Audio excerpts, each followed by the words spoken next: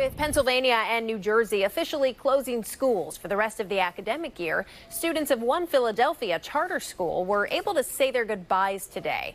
The Keystone Academy in the city's Tacony neighborhood allowed students to come back one last time to pick up their belongings. It was a nice way for them to end the school year while also observing those social distancing guidelines. It's sad in a way that children have to be exposed to this and that they have had their school year terminated so unexpectedly. A few teachers also came in today to take pictures of their classrooms to share with their students in order to keep the memory of when school was in session.